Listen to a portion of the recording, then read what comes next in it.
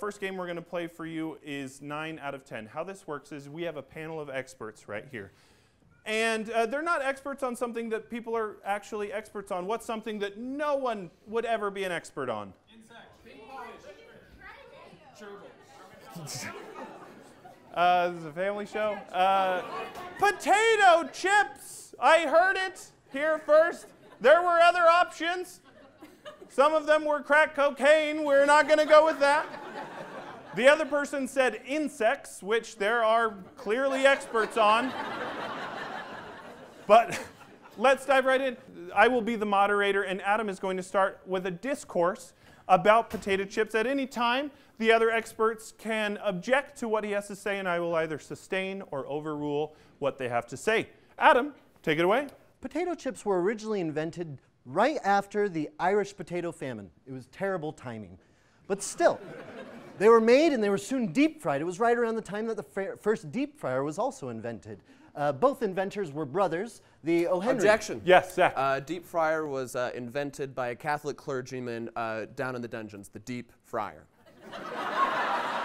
That's true. Sustained. To prove his commitment to the divine, Friar Chuckney went down to the depths of the Vatican, in which he was he swore off food, but only he had found dripping down, which is a weird adjective for the noun I'm about to say, potatoes, dripping down from the catacombs. Potatoes down they came. Slice them down, as he said, as my sins I will slice them off, and I shall burn them as in the depths of Hades. And he found out they actually tasted pretty good. Yes. A good Catholic would say hell, not Hades.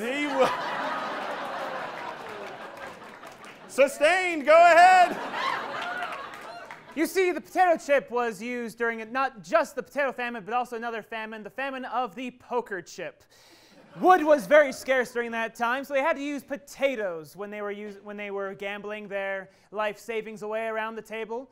Yes, it was a dark time in Ireland and the gambling community at large in Europe. Objection! Yes! We have not given the Protestant potato chips their fair shake. I think we need to hear sustained. Everybody knows in Ireland you got your Catholic potato chips and your Protestant potato chips. And if you mix them together, it tastes great. It's spicy, explosive in your mouth. Which is... Objection! I'll accept it without even hearing. Come right up. Fast forward to the modern day where potato chips are enjoyed by people of all creeds and Objection! races. Yes. He just fast forwarded 200 years of history. I know. Overruled. That's right, because we live in America where we believe that you do not have to belong to a Objection! certain... Yes. Not everybody lives in America.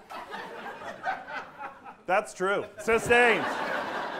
You got places like Canada and South America. Objection! Those are two places that are basically America. They are. Sustained. You got places like Guam. You got places like Tibet, of which the potato Objection! chip... Yes. We have Ireland still. Yeah, that's okay. Keep going, Zach. We got places like Kenya, South Kenya, Oh, he's just East naming Kenya, places. Come on South... up, Adam. Go ahead. But mostly just Ireland is what we have. Because that's where the potatoes, they return every year during the summer.